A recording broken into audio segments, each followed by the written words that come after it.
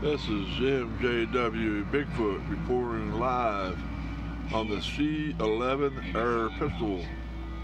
I'm not sure who the manufacturer is, or Crossman or Humarex. I haven't paid much attention, but this is the culprit right here. This is your pressure valve. This gun has already had 4 CO2 cartridges fired through it, and it started leaking. So I tore it down. I know where all the pieces go because I've had it apart 5 times already.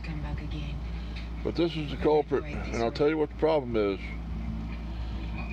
With this one, and probably with a lot of them, this valve here, I got some thread lock on it right now. Let me show you this valve here. I cleaned some of this excess off. I have plenty of it on there, and I haven't really tightened it down as tight as it wants to go. Once it gets down flush, I know it'll fit in the gun fine, and I got enough compression on the seal. As you can see,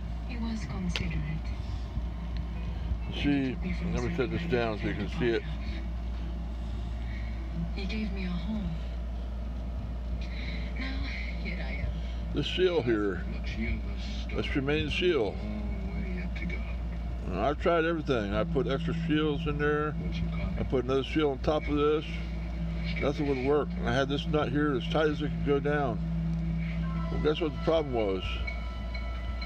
The threaded bore on this sealer nut has a limit to it. You tighten it down so far, and if the seal shrinks past that, you're out of luck. So what I did was, I took it all apart for the 5th time, took the seal out, took the piercer out, took the screen out, and I cut a shim. This one was too thick. I cut a little shim out of a Pepsi bottle, just a basic washer. I put that in first, put some Vaseline on it, both sides of it. Put the screen in, both sides. So that is behind the screen. It could be before the screen, but anyway, I put it behind the screen.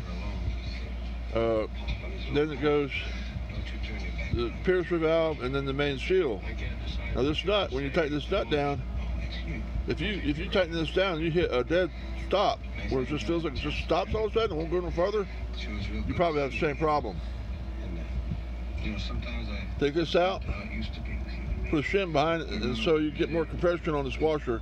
What it was doing was going past the piercer, going in behind the seal and coming out on the edge here. I thought it was coming out the piercer, but it was coming out at the edge underneath here, because this nut could not compress the seal any farther than where it stopped. In other words, they didn't bore the thread deep enough. The only other problem you could do is you could shave the thread away a little bit on this nut.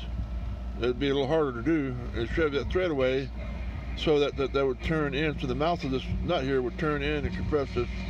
Or if you had a steel shim, you can put a steel shim, if it had the right size, on the outside here and compress down on that seal. That would work too. As long as that seal gets compressed, it'll expand in here and seal the joint. I don't have any leakage whatsoever. I'm just taking it apart now because I had my my BB gun thing in there crooked and it wouldn't load right. But there it is. That's the way it works in black and white. You put it back in there. Put it back in there. You put this thing there down in here like this. I don't know what to call it. I don't know the names of these parts at all. But that goes down in there like that.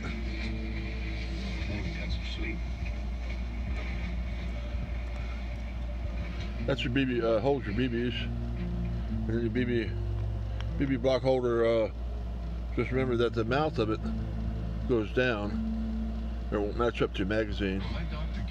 And the lip goes in that little slot there. So the spring goes down like this.